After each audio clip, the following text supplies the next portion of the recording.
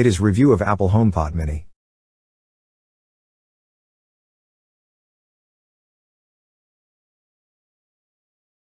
The Apple HomePod Mini is a smaller, cheaper version of the popular Apple HomePod smart speaker, which Apple says is going away. The Apple HomePod is one of the cheapest devices Apple has ever made, at $99, £99, 149 Australian dollars. It's almost affordable for most people, although it faces tough competition from devices that can cost a fraction of that. Look at Amazon's Echo Dot and Google's Nest Mini as its chief rivals. We ran into a lot of trouble with the Ho if you have multiple Apple devices. It works best, but you still have trouble controlling your smart home devices with your Voice.HomePod when it came to smart voice assistants. Apple devices work best, but it's still tricky to control your smart home devices with your voice. There have been numerous occasions when lights would turn on and off on command, only for a lamp or plug socket to stay on, requiring us to switch it off with another command. A smart speaker becomes frustrating when it doesn't work perfectly every time. If you like using Siri and you have Apple Music, you're good to go. Even though there are some issues, the sound quality is great for its size, and it connects to Apple's smart home well. HomePod Mini costs $99, £99, 149 Australian dollars when it launches November 16, 2020. The original Apple HomePod was $399, £319, 499 Australian dollars when it debuted in 2018. With that pricing, it's also straight up competing with the new Amazon Echo 2020, which costs $99.99/£89.99/149 Australian dollars, and it's also got a spherical design similar to the HomePod Mini.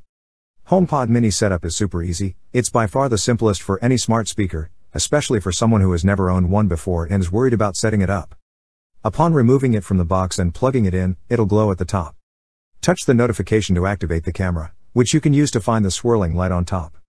Keep your iPhone close to the HomePod Mini and you'll get a notification asking if you'd like to connect.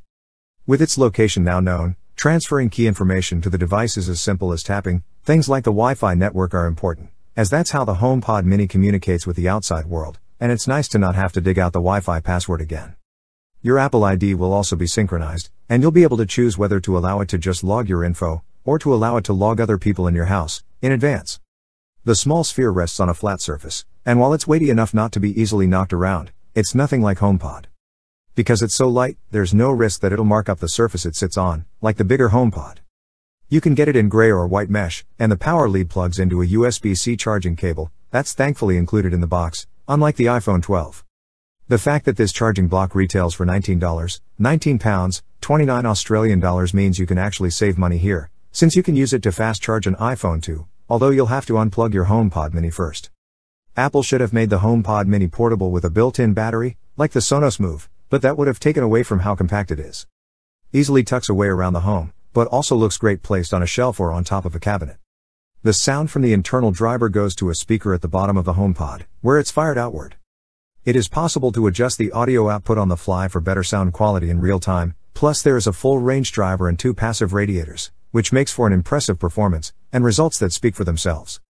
All the songs we tested had clear treble frequencies and vocals, punching through bassy tracks with ease. No matter what the genre, the bass wasn't overbearing. Especially for pop songs, the midtones were smooth, and cranking up the volume didn't distort. If anything, it heightened the room-filling effect. Apple should give us the option to control the light on top of the HomePod Mini. It lights up when it's playing music, so it makes sense, but if you're playing rain sounds to help you sleep, or playing waves to simulate the ocean, it's way too bright.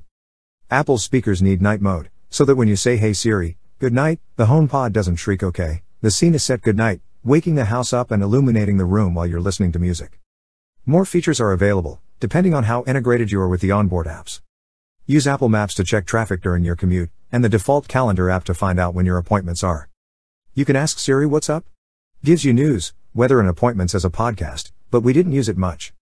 The voice cadence of Siri has improved in recent months, making it more natural sounding. Google and Amazon are trying to do the same with their assistants, and it makes a big difference. There's still room for improvement with Apple's smart home integration. Getting devices to pair with your smart setup isn't too hard, though there's a little bit of work to do, but we were met with what felt like a shrug when we tried to turn them on and off. The HomePod Mini also includes the intercom feature, which allows you to have Siri play announcements on other HomePods in your home using your phone or HomePod.